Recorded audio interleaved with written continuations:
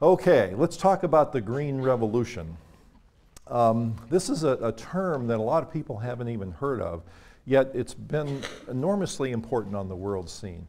Has really transformed the way the world deals with food, is in large part responsible for the reduction in hunger around the world, even though it's still a problem. Certainly progress has been made on that. And the Green Revolution is the primary reason. So let's start earlier in history and discuss where the concept came from and why the world needs to worry about these issues and how big foundations and world governments have become involved in that.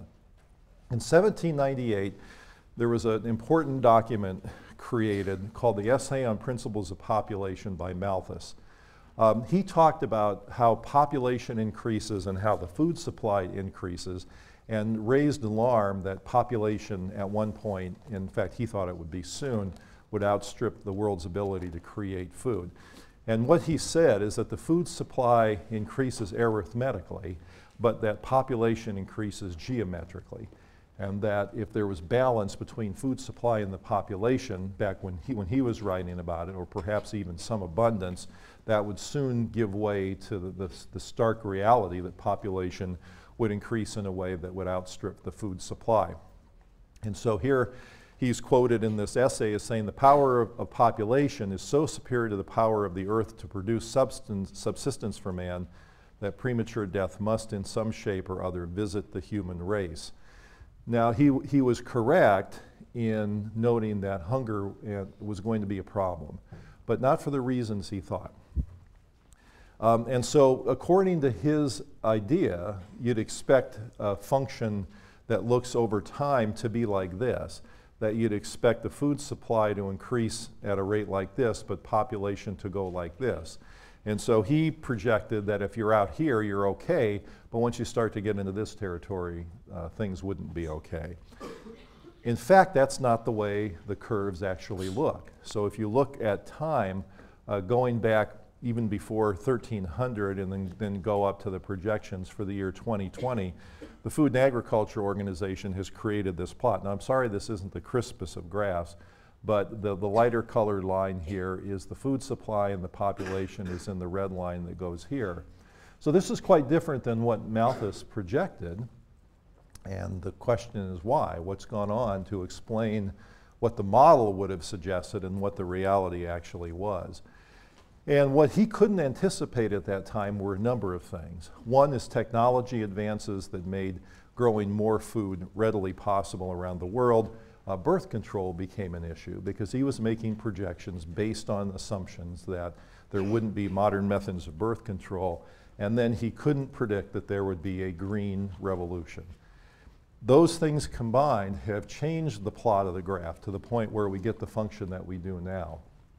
Now the Green Revolution has been a really important player in food history, but it's collapsed in a relatively short period of time given the evolution of major changes in agriculture around the world. So you can see going back, hundreds and thousands of years about what happened with different parts of the agriculture revolution, where agriculture, the domestication of animals that we talked about before, the specific cultivation of crops came in at one point. Those were major advances. But those took a long, long time to kick in. In fact, the Green Revolution has happened over only a period of about 45 or 50 years.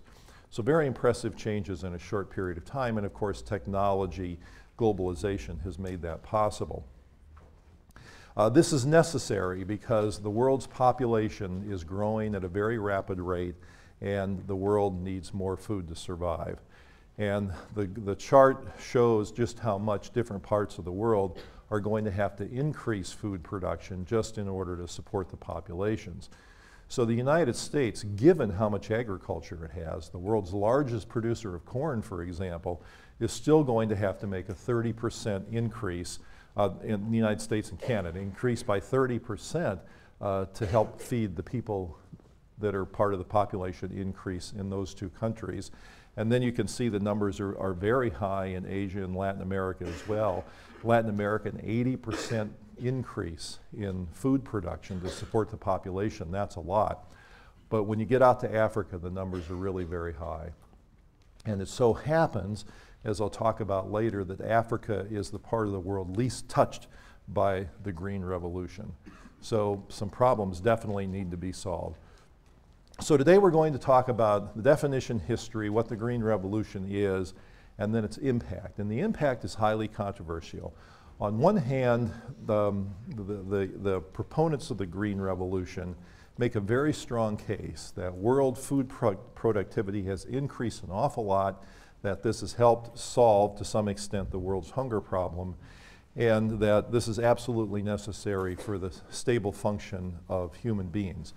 The critics of it say that that's all fine and good, and those are important goals, but there are some negative consequences of the Green Revolution that most people haven't considered, but need to. So we'll talk about both sides of this issue. So what is the Green Revolution? Well, it's basically the desire to increase the yield and decrease the amount of farming that's done around the world so that people can have more to eat. And so the word yield is an important concept in this context. It basically refers to how much productivity are you getting out of a certain amount of land. So if you're producing X bushels of wheat in Y area, and then you increase the yield from the same area to 2X, then that's considered a good thing. And so a lot of the Green Revolution focuses on yield. And these are the ways, the primary ways that the Green Revolution has sought to do that. Irrigation becomes a very important issue, and you can greatly increase in certain parts of the world the amount of crops you can grow by irrigation. In fact, in some parts of even the US, you simply can't grow crops unless there's irrigated land with water brought in from other places. Fertilizers become a major issue and of course increase yield. Pesticides increase yield because the crops aren't getting eaten so much by other things. And then there's technology and biotechnology that's involved here.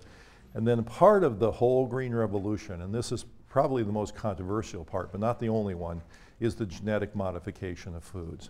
Because you can genetically modify crops to have certain properties that will increase yield, make them more resistant to drought, more resistant to certain pests, etc. And those have become a big player in the Green Revolution. The critics of this say you're releasing something that could be pretty disastrous on the world. That is these genetically modified crops, and we don't know what they're going to do to the ecosystem. We don't really know what they do to human beings, et cetera. So there's some people that are pretty alarmed about that part, where others say that this genetic modification is an absolutely necessary and vital part of the Green Revolution. The term itself was introduced in the 1960s. There's some controversy about who came up with the term first, but some reports that I've seen suggest that this individual is the one who first coined the term Green Revolution. The concept existed before then. People were doing things that, and you'll see examples of that back in the 1940s, that were consistent with the concepts of Green Revolution, but the term didn't come about till later. So the hope here is to reduce and eliminate hunger, equip the world for the rising population, and more or less to feed and clothe the world. So the companies that benefit from the Green Revolution, the biotech companies, the agribusiness companies that sell the genetically modified seeds, that sell the fertilizers, sell the pesticides, basically talk about the wonders of the Green Revolution, feeding and clothing the world. There's debate about how it's accomplishing that, but that's the hope at least. The whole concept of the Green Revolution really got its impetus and its initial birth from the Rockefeller Foundation. Headquartered in New York City, the Rockefeller Foundation back in the 1940s decided that world hunger was a massive problem and wanted to intervene, and then created a program that really spurred the Green Revolution. It so happens that the current president of the Rockefeller Foundation, Judith Rodin, was a professor in psychology here for some time, then she was provost at Yale, was then the president of the University of Pennsylvania, and is now as president of the Rockefeller Foundation. So there are some Yale ties there with Judy Rodin. The person who's considered the pioneer of the genetic revolution is a man named Norman Borlaug. Borlaug was a chemist with DuPont, the DuPont company, but got brought aboard by the Rockefeller Foundation in 1944 to spearhead this effort of the Green Revolution. He made an enormous difference in the world, and he led teams of investigators and scientists to go around the world and use new strains of crops, especially wheat, look at new growing techniques of biotechnology and things that existed at the time to increase the productivity in these areas. Here's a, let's see if we can get it to go. Here's a picture of him later in his life. He's very well known for developing this disease-resistant strain of wheat. And I'll give you some examples with cotton of that concept. He started with Mexico, but then went to Pakistan and India, made very large differences in these countries because the Mexican experiment that went first was considered such a success, and he was awarded the Nobel Prize in 1970 for this work. There are key moments in this, and Borlaug was instrumental in all of them.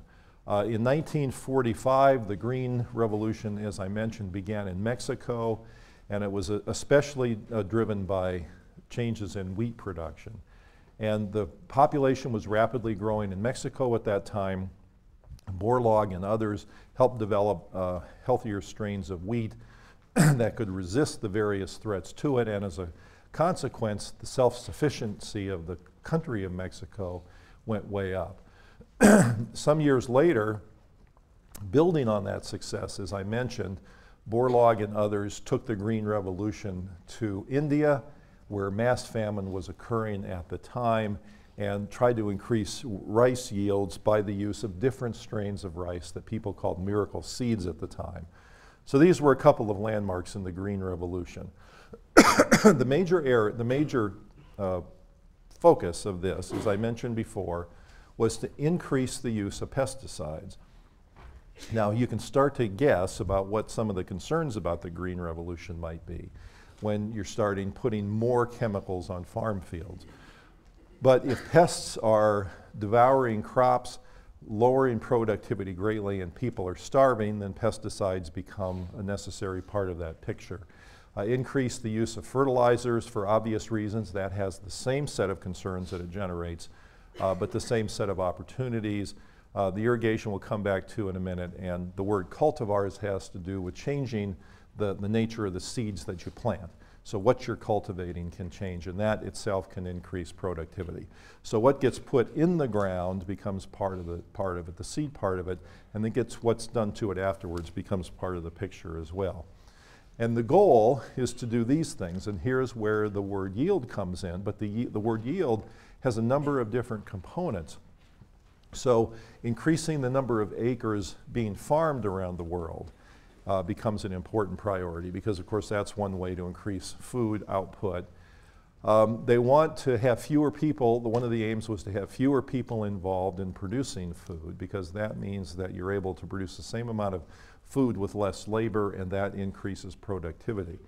Now you can begin to think about some of the concerns with that. America, as we'll talk about later, used to be a nation of a great many farmers with relatively small areas they were farming. The number of farmers has gone way down in a short period of time. I'll show you graphs on this later. But the number of acres per farm has gone way up. And so that's where you get into to factory farms. They're called vast acreages that are used for raising animals or for growing crops. So the productivity per person effort has gone up, but the number of people involved has gone down. And the critics of this phenomenon, this trend, have talked about how farming has become big business. We're more detached from food. Political issues political power of the big farming institutions are driving food choices and driving nutrition policy in the US, et cetera. So that's one of the downsides of it potentially. If crops mature earlier, then of course a single unit of land can produce more crops more often. Better response to the fertilizer, so if you genetically modify the crops or systematically breed them to be more responsive to the fertilizers, and potentially at the same time more resistant to pests, then of course you can increase productivity. And these other things are pretty self-evident. So there are a number of different pieces about the green revolution. So if you really get down and say, what is it supposed to do? What are the things it's supposed to do are all these things. And you can see how many different inputs would be necessary to produce these. Fertilizers, pesticides, irrigation, genetic modification of foods, all these things are necessary. So I'll give you two examples of the green revolution in action, and we'll talk about some of the consequences of these. So one would be a technology advance, which is the use of irrigation, higher use of irrigation. And then we'll talk about biotechnology and genetically modified foods. It's a very interesting issue. And we'll come back in a later class and loop back to some of the concerns about the genetic modification of foods. But for the most part today, we'll talk about the upside that is part of the green revolution. So the early technology advances that have been made, some of them are interesting, and there will be familiar names you're going to see associated with some of these. So in the early 1700s, one major advance was from this man whose name is Jethro Tull. Now some of you who like rock music may recognize the name of a rock band that was popular in the 60s and in the 70s to some extent. But Jethro Tull himself got famous for making the seed drill, which was a mechanized way of planting fields. In 1831, this fellow became prominent in the whole agriculture world. His name was Cyrus McCormick, and you may remember from high school history that he was credited with developing the reaper, which was a way to harvest the crops and to greatly increase the efficiency of a farmer being able to harvest things, especially wheat.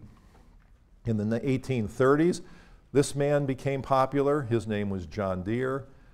He was famous for developing a particular plow, a steel plow, made a company out of this, and then of course we all know the John Deere company of today. So these people were important players. A particularly interesting bit of technology has to do with irrigation.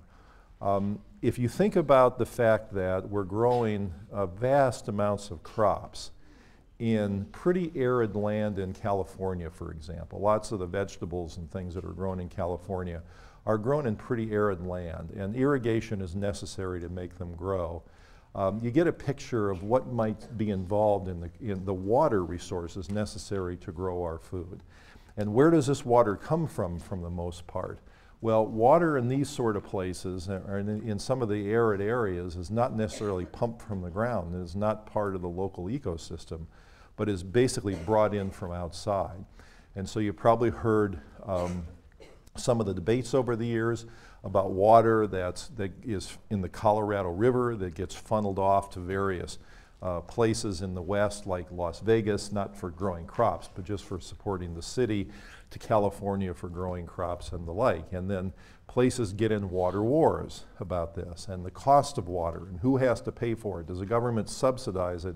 These all become issues. But as I'll mention in a later class, the depletion of natural water stores is a major concern in certain parts of the world, a major concern.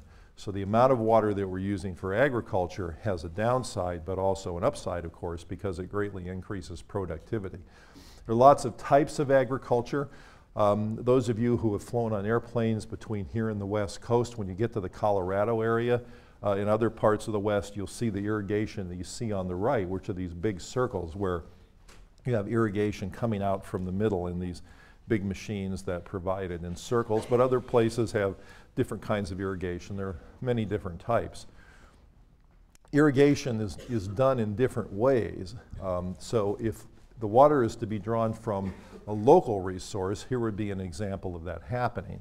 That you'd have some kind of a holding area like over here that would be a lake, a spring, or something that was generating water. Maybe it would have to be brought in from the outside.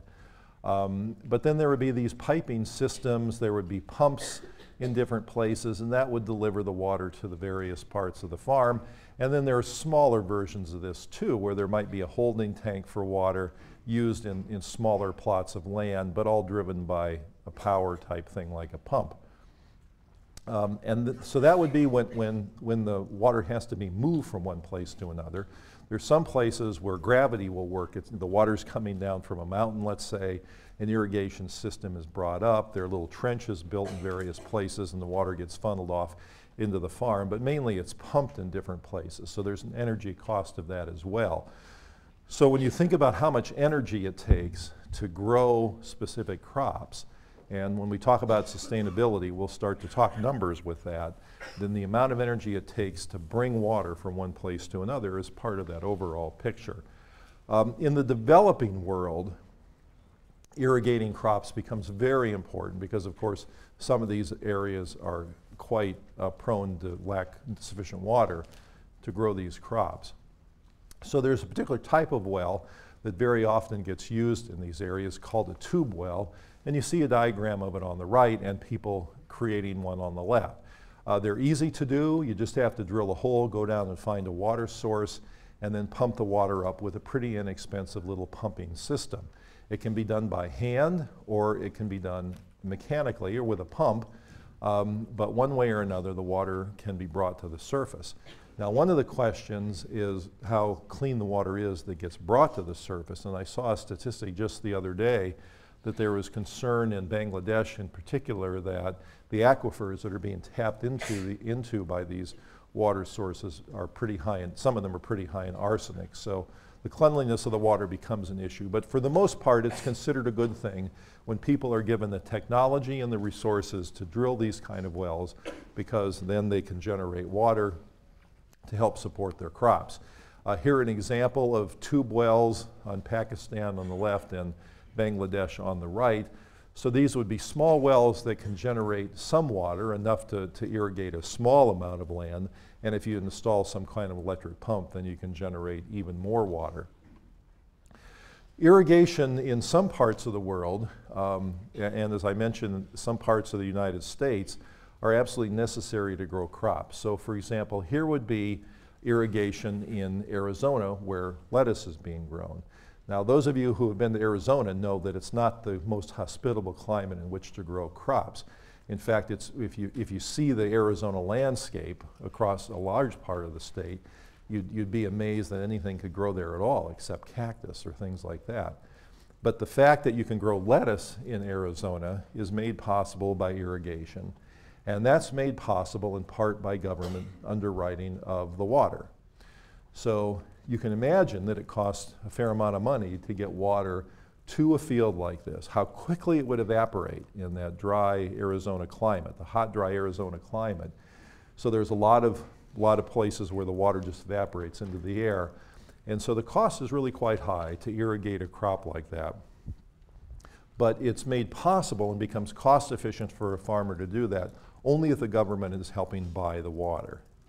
So some people are saying government shouldn't be involved in buying the water, that it's subsidizing crops and it leads to growing crops where they really shouldn't be grown.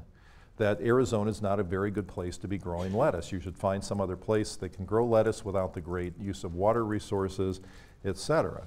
So is this kind of thing good or bad? Well, it really depends on your perspective. If you're concerned about depletion of water resources, government subsidies underwriting growing crops in places like that, you wouldn't like the idea. If you want people in Arizona to be closer to their food and to have a local source of food supply, then this is a pretty good idea. And so it really depends on where you sit on this kind of thing. But it's interesting to think about what it means to grow lettuce in Arizona. Now, lettuce in Arizona is not as important to the health of the country as growing some sort of a vegetable in a poor country would be, where they absolutely need the agriculture and the irrigation to survive. So in the US, this process could happen in another location, but that's not always true in other countries, and so the irrigation becomes more important in some areas than another.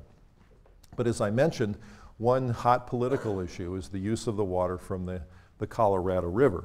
A lot of the water that comes from the river is snow runoff from the Rocky Mountains and from other places that are tributaries feeding into the river. And there's a great deal of water in the river, but there's a great deal of demand on the water in the river, and that creates lots of political disputes. So the Arizona River then has been dammed in certain places. large use of its water for irrigation takes place, and so you see things like this, which would be an irrigation channel that's drawn water from the Arizona River, and then it gets distributed to various farmers. So when we come back to this particular lettuce farm in Arizona, raises a lot of interesting issues, as I mentioned before. Is it good, is it bad? Well, it really depends on how you look at it. I'm going to show you some graphs of increasing productivity that's been produced by the green revolution around the world, but some of these graphs are expressing yield per unit of farm land. And the typical unit that we use in the United States is acres, but that's not the unit used everywhere in the world. And so this concept of the hectare is an agricultural concept. And so some of the graphs you'll see will be the amount of production per hectare rather than per acre. So you can see what the conversion here would be. So here's an example of the kind of thing that the green revolution may have produced. In this case, the effect of irrigation on the production of tea. And the graph looks like this. As you go from less on the left to more irrigation on the right, and the yield up on the y-axis there, you can see as there's more irrigation, you have higher yields of tea. So there's a pretty clear relationship here.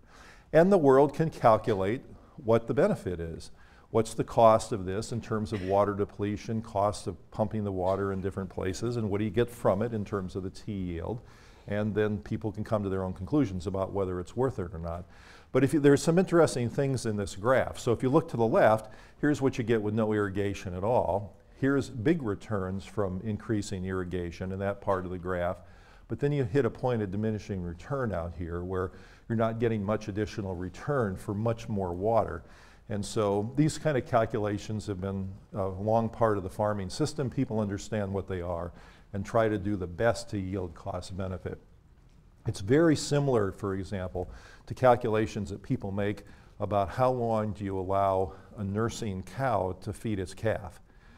Because the milk that the cow is producing is valuable in the marketplace, but of course it's important to the well-being of the calf as well. So the farmers have very precisely calculated the exact day you should stop the nursing and start having the calf feed from other sources and allow that milk to go to market. So those are the kind of calculations that farmers make all the time, and farming has become a very scientific enterprise. I know at least a couple of you have told me that you grew up on farms, and it's very interesting to learn about that kind of thing and how scientific it really has become. So the irrigation works, there's no question about that. The graph I showed you before with the tea is an example of that, but I could show you graphs of lots of other crops as well. But is it worth the cost that we pay to do it? But most important is, will the water last? And there are very serious concerns about what's happening to the depletion of water resources around the world, even in the US. And I'll show you a chart in a later class about a particularly large aquifer in the Midwestern part of the US that has been an important source of water supply for crops all around the US that is projected to run dry in a certain number of years. So the fact that we're drawing so much for the food becomes an interesting issue. All right, let's talk about biotechnology and genetically modified crops. As you can guess, the whole concept of a genetically modified crop is that you do something to the genes or the strains of a particular crop, and the hope is that you get a bigger yield, you get a bigger product, you get more yield per acre, whatever it happens to be. But the biotechnology is important. And there have been some stunning changes in the food production around the world based on the genetic modification of food and the biotechnology. And as I said, there are concerns, but we'll talk about those in a later class. The hope of the biotechnology is that, for example, if you're having to put pesticides on crops because bugs are eating up the crops, there are several downsides of that. One is that it costs the farmers money, and farmers in lots of parts of the world don't have the money to spend on the pesticides. But also there's environmental concern about what pesticides are doing to groundwater, et cetera. So if you could develop a strain of crops that themselves resist the pests that used to feed on them, then there would be advances from that. This would, of course, decrease the loss from pests and disease. So not only would pests be a problem that the crops, genetically modified crops, might help fight off, but also things like blight and other forms of disease like that. Crops are very often under stress. So for example, if there's too much water, you all probably remember the big floods in the Midwest that happened within the past several years, and a lot of the farmland was underwater at that point. That stresses the crops. Drought, of course, stresses the crops. The changes in the acidity or the salinity of the soil stresses crops. Possible you can genetically modify the crops to resist those sort of stresses. There is some hope that you could genetically modify crops to increase the nutrient yield from them. So if you grow a carrot traditionally, or you genetically modify a carrot, would the genetically modified carrot have more vitamins, minerals, or whatever in it, and give more nutritional punch per carrot? And those are the kind of things that the genetically modified food advocates believe can take place. Now, there are some concerns, especially among people who are proponents of sustainable agriculture, and some data to suggest that, at least in the United States, that the crops that are coming from the big factory farms tend to have fewer nutrients than things that are grown locally and organically. Now, there's not a lot of research on this, but some of it suggests that the locally grown, organically grown crops have more nutrients given whatever they're in. But again, that's somewhat controversial. But this would be the hope, and then of course to push up the yield would be a very important thing to do. So an example would be genetically engineered rice. And so there's a particular strain of rice with something called the Bt gene that has been used quite a lot around the world. And it's been designed to resist certain insects, these types of borers that you see here, all of which feed on the rice. And so scientists have gotten involved, genetically modified the rice in hopes of making it less attractive to these particular pests, and therefore decreasing the opportunity for these pests to interfere with yield. Here's an example, a photograph of a field test of these sort of things done in the Philippines. Here would be an example in China where there are treatment or genetically modified versions of the rice next to control versions, so the non-genetically modified rice. So that would be the T and the C.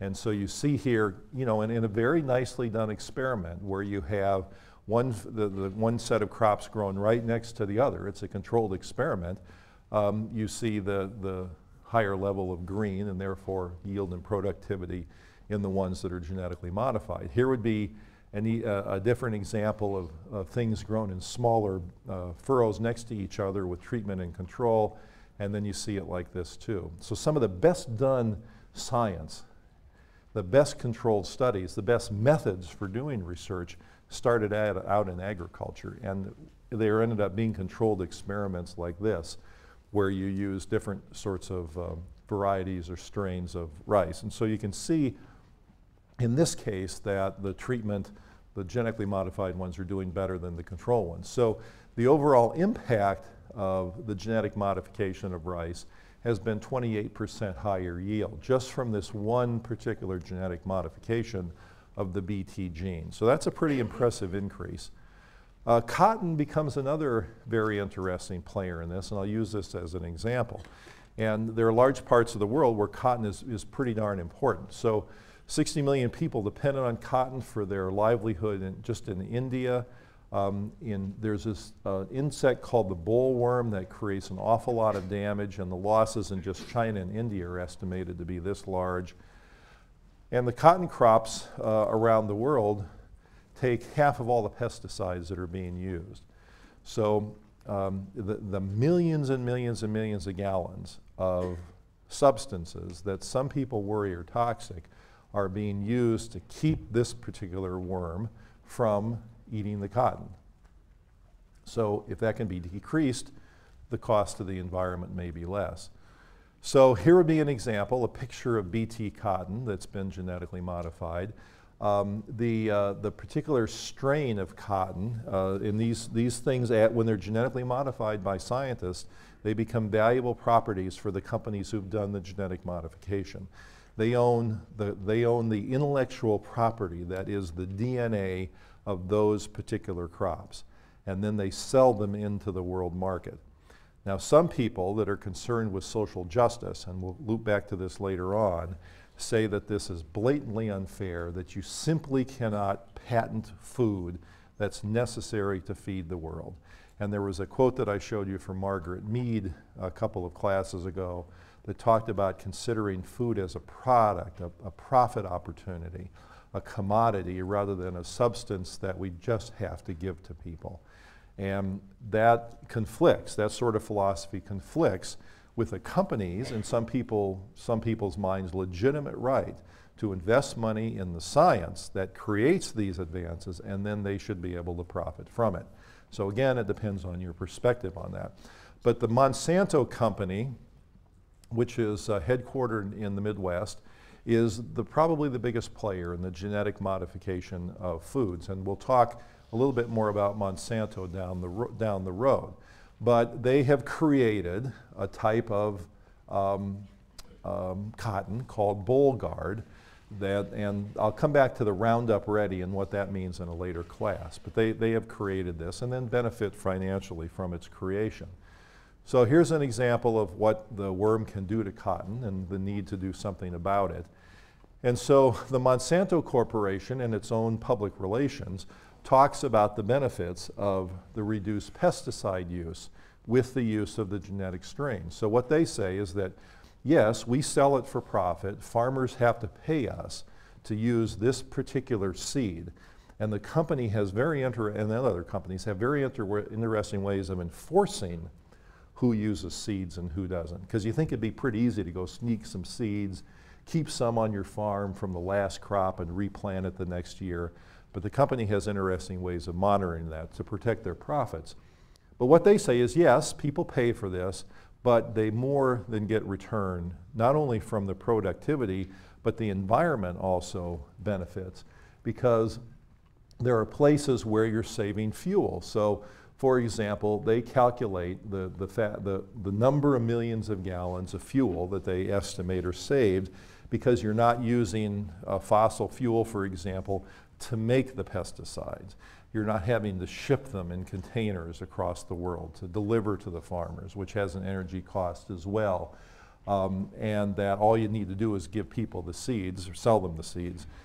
And so they say that overall the calculus argues very much in favor of using these things, even if it's the environmental concern that you have, that you're better off having these things than not having them. Now again, this is public relations from the company, so each person has to come to their own conclusions about how much you trust their numbers or trust the philosophy or what they might be overlooking or hiding, etc. And some people trust these industries more than other people trust these industries, but this is at least what the company has to say. So it's been estimated that 2 million gallons of pesticide use just in the US is prevented by the use of BT cotton, and that in South Africa there was a 20% increase in yield, and it led to 6 fewer pesticide sprayings on average for farms. So these are pretty impressive numbers, good yields, and the cost benefit is interesting to calculate in these kind of cases. Another very interesting example is a type of rice called golden rice. And if you go into the Google and you Google golden rice, you'll see all kinds of stuff on both sides of this issue. Golden rice is good, golden rice is terrible and dangerous and all that sort of thing. But let me tell you what it is. There was an article about this in the journal Science where the authors talked about what golden rice is, what its genetic makeup is, and how it might benefit the world. And there's this particular fellow in Switzerland named Petrikis who is credited with the discovery of golden rice. And he has talked about the impact that this can have on world rice production. And so, as you see over here under the banner headline, this rice could save 1 million kids a year, but protesters believe such genetically modified foods are bad for us and our planet. Here's why.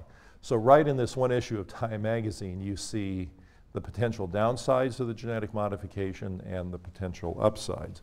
So the golden rice in particular is important for these reasons. As you might know, of course, rice is a particularly important crop for the world and for its food supply. It contributes 1/5 of all the world's calories. Milled rice, which is the most common consumed, has no vitamin A in it. And I'll come back and talk about a major public health victory in a subsequent class about fortifying diets with vitamin A and what that's done, especially to prevent blindness.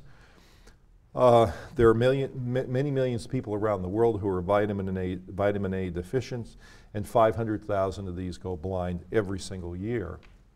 So the possibility that you could have a different strain of rice that provides more nutrients, particularly vitamin A, and potentially more yield at the same time is extremely appealing. And so here's a picture of traditional rice versus golden rice. The hope is that it could resist deaths, but as we said, there are many protests, and it's probably years away from heavy use in the actual marketplace. When we look at rice and biotechnology in general, and the green revolution in general, better pesticides, fertilizers, all these sort of things, it's interesting to see what happened. Now, we showed the increase in productivity for tea just from the irrigation, but this will be how much rice productivity has increased around the world. So from 1966 to 1996, this is the percent increased rice production in different countries. And you can see the lowest increase is in China, and they almost doubled rice production during that period of time. Now, of course, the population is growing. During that time, there are more people engaged in farming, perhaps more land, although I'm not certain of this, in use for rice production. So some of this increase would be attributed to those, but some certainly to the Green Revolution. And then when you look to the other countries, you see in Indonesia almost a tripling of production of rice during that period of time. So these are the kind of numbers that the proponents of the Green Revolution point to as evidence that it works, that we do it, we invest money, it's worth investing the money because these are the sort of products that you get from it. And the world simply can't survive unless we do more of this kind of thing. So there's a strong argument in favor of it. Here are a few other examples with other crops on how productivity has increased.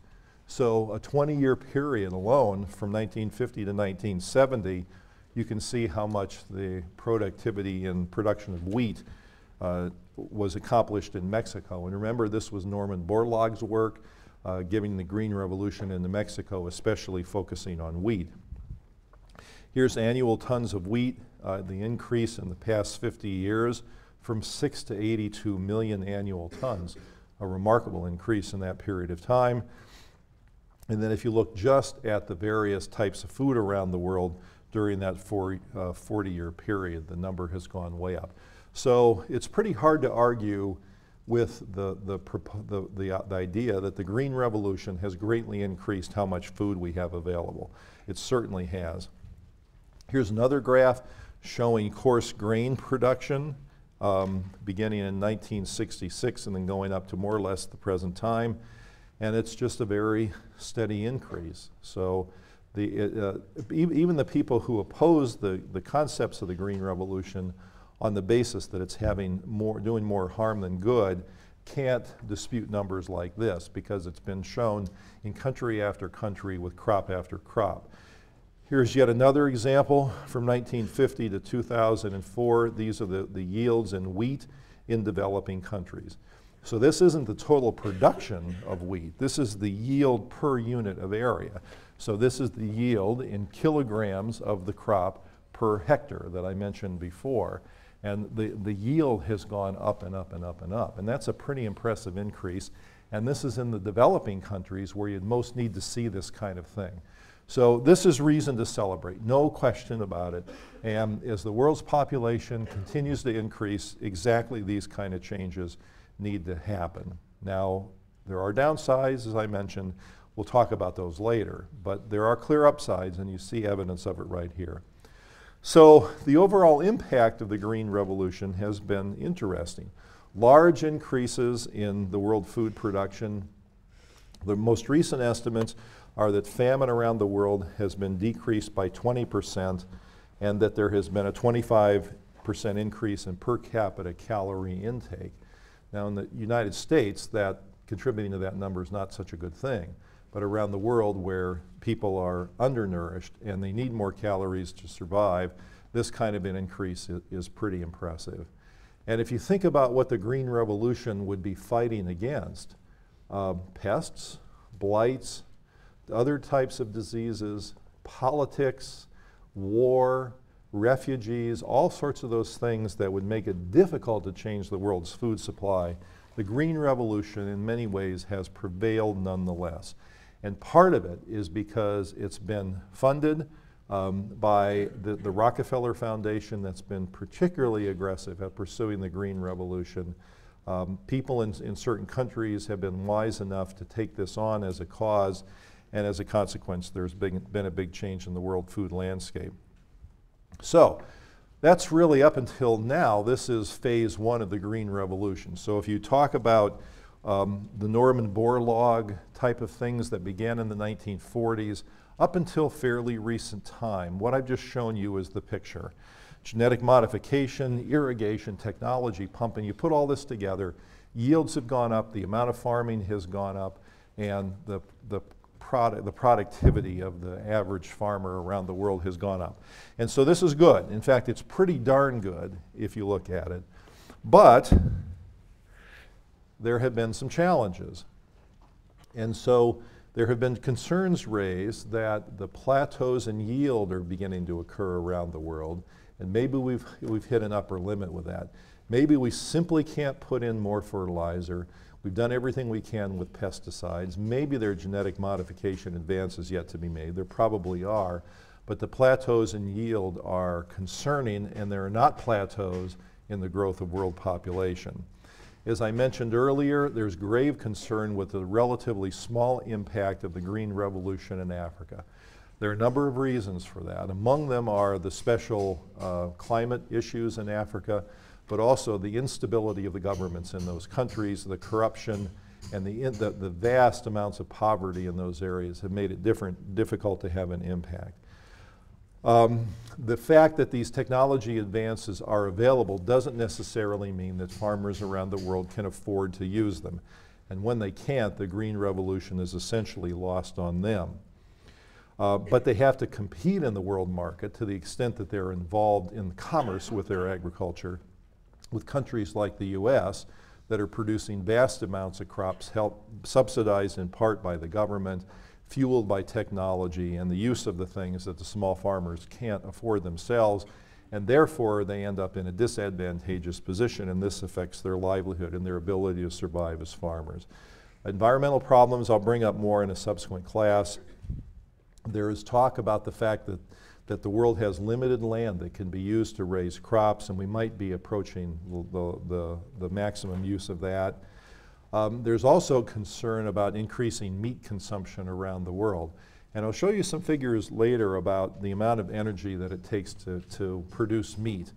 And so the more or less the way it works is that if you're eating meat, it means that you're paying for, or somebody is paying for, the land, the grain that gets used to feed the animal, and then you get meat from that.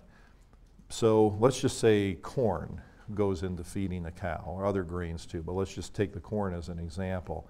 Humans could eat the corn itself, or the corn could get fed to a cow and then humans eat the meat that comes from the cow. There's much efficiency lost in eating the meat that comes from the cow, and much more fossil fuel energy involved in that transaction than if people just eat the raw product themselves. And so the fact that the world consumption of meat has gone up, fueled in part by booming economies. So take a country like India, as you heard from that NPR clip that I showed you before, the economy in India and the economy in China. The economies grow and prosper, and that's all good for those countries in some ways, but it also changes diet. And to the extent people are eating meat, that decreases the world efficiency in growing crops because of that conversion that I mentioned before. And so there is grave concern that population will overwhelm the food supply. Most everybody who has made projections on this that I have seen have estimated that we're going to run out of food at some point. That we simply can't, with technology, increase food production enough to keep up with the world increasing population. The estimates differ on when that will happen. And I've seen estimates that say that we're probably okay at least until the year 2050, but then we really have to start worrying. But of course, a lot could happen between now and then, but those are what some of the estimates are. So this raises to another level the stakes of increasing world food efficiency. And that means there has to be a phase 2 of the Green Revolution, which some people are talking about. And you start to see this get covered in the popular press, but a lot in scientific journals and in reports by world government agencies. So here would be an example of that. In 2007, there was a report that said there was a warning issued that the global food shortages that were being alerted to by the Food and Agricultural Organization would lead to a surge in grain prices, fueling the food riots in developing countries, which we've now seen, where the population spend 80% of their income on food. Now in the United States, I don't remember the precise numbers, but what people spend of their income on food is a really low number compared to what you see here. So the International Herald Tribune talked about how the Green Revolution is falling short, even in India, where there have been some major advances. So this says that with the right technology and public policy, economists say India could help feed the world. Instead, it can barely feed itself. So the question is, has phase 1 of the Green Revolution done its job in India, or is more necessary? So there is now discussion about bringing the Green Revolution in greater ways to countries that have already benefited from it, but especially focusing the Green Revolution in phase 2 on Africa. Okay, so this particular quote from this article in the Times: even the most promising new crop varieties will not by themselves bring the plentiful harvest that can end poverty. New ways to get seeds into the hand of farmers are needed, as well as broader investment in the basic ingredients of a farm economy, roads, credit, and farmer education, among others. So you can see the number of factors that are involved in doing something about this. Here's what's happening with this. There is a group called the Alliance for a Green Revolution in Africa, whose head is Kofi Annan, who's the former head of the United Nations. This particular alliance was established as a joint effort by the Rockefeller Foundation, as I mentioned before, the major player in this, and then the Bill and Melinda Gates Foundation. In 2006, they announced this alliance to help deal with the Green Revolution. Now, this was a major advance for several reasons. First is the attention of the Gates Foundation is pretty darn important here. They're by far the largest foundation in the world. Rockefeller, as big as it is dwarfed by the size of the Gates Foundation. So if Gates pays attention to you, that's good. And Gates started paying attention to the Green Revolution. The fact that they went into connection with the Rockefeller Foundation was a good thing, because the additional resources and all that experience of the Rockefeller Foundation makes for a pretty good combination. And foundations don't always work together very effectively, so this is a credit to the people who spearheaded this effort. And as you can imagine, it was probably Bill and Melinda Gates themselves, and then Judy Rodin and others from the Rockefeller Foundation. So here's a document that has been created to talk about this particular African Green Revolution. There was a meeting in Bellagio, Italy, that was where the Earth Institute at Columbia University was heavily involved in 2008. And this particular document, if you care to read it, can be obtained from the web. But it's very interesting and points out the need for doing things in Africa, and also starts to provide a blueprint for what might be done there. So what's the next generation of the Green Revolution? Where is it going to go? Well, this is the Rockefeller and Gates Foundation coming together. If you'd like to hear about this or read about it, I've given the website for the announcement, and there are a lot of resources on this at the Rockefeller Foundation website, and also the Gates Foundation has information on their website. And I've given links to 2 good NPR clips on this that talk about the green revolution. Now I'd like to play you this particular clip from NPR about the green revolution, as I feel it's really pretty interesting, pertaining to the discussion we've just had. And sorry for the initial little ad you have to listen to.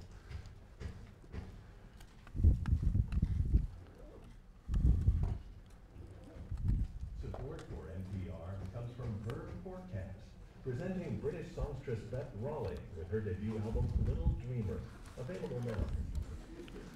The Bill and Melinda Gates Foundation said it wants to bring a revolution to farming in Africa, and it's joined forces with the Rockefeller Foundation to do it. Together, the foundations say they will spend hundreds of millions of dollars to put new technology in the hands of African farmers and help those farmers get better prices for their harvests. Dan Charles reports. Annette Namayanja works with bean plants at the National Agricultural Research Organization in Kampala, Uganda. In March this year, she got a special invitation from the Rockefeller Foundation, which helps fund her research. Would she travel to Kenya to present her work to visitors from America's wealthiest foundation? That's where Namayanja met Melinda Gates. At first we thought we were going to meet Bill Gates. Then we later realized we were meeting the wife. Then we were like, wow, this is a very interesting opportunity for some of us. Namayanja told Gates how, through careful selection and cross-pollination, she created 2 hardy varieties of beans. These plants fend off a disease that rots away the roots of most other plants. And another plant breeder, Jane Ininda from the Kenya Agricultural Research Institute, showed Gates some new varieties of corn that produce good harvests even when there's not much rain. One of the questions I remember she asked me was, how do you get the product that you have to the farmer? Because you know you can have the product on the station, but how does it get to the farmer? Melinda Gates must have liked the answer. During a conference call announcing the new initiative, she called Jane Ininda a shining example of people she met on that trip who are bringing new energy to agriculture in Africa. And I came away convinced that they hold the potential to significantly improve the lives of the people of Africa. Bill Gates said their foundation decided to launch a program on agriculture in Africa because of the simple fact that most Africans live and work on small farms. Give them the tools to increase their harvests and make more money, and it will transform their lives. So I want to stress that this is a long-term effort and one that we hope will not only dramatically increase agricultural productivity, but also move millions of people out of extreme poverty and reduce hunger.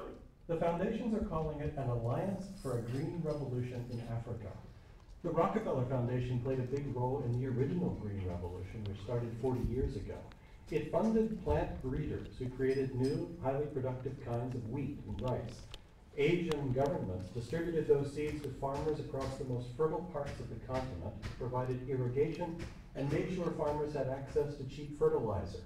Food production in Asia doubled, and one of the plant breeders, Norman Borlaug, won a Nobel Peace Prize. But the Green Revolution never happened in Africa, despite 40 years of trying. It's the only continent where food production per person has actually been falling. There's a long list of reasons. Karen Brooks, who manages the World Bank's work on agriculture in East Africa, says to start with, African farmers don't depend on just a few crops like wheat and rice. You've got bananas, you've got sweet potatoes, cassava, you've got livestock. Geography creates other problems. Michael Morris, an agricultural economist at the World Bank, says African farmers are scattered across vast areas, often far from decent roads. That makes it difficult for them to get fertilizer, which fueled the Green Revolution in Asia. By the time fertilizer reaches farmers in Africa, they're paying prices for it that are often multiples of the prices that farmers in other parts of the world would pay. That isolation also means when farmers do get a bumper crop, they often don't get much money for it. They have to sell their harvest at local markets for rock-bottom prices, even though it might fetch much more, just 50 miles away. Because of all those problems, Morris says, many people lost patience. Funding for agriculture in Africa stagnated during the 1990s.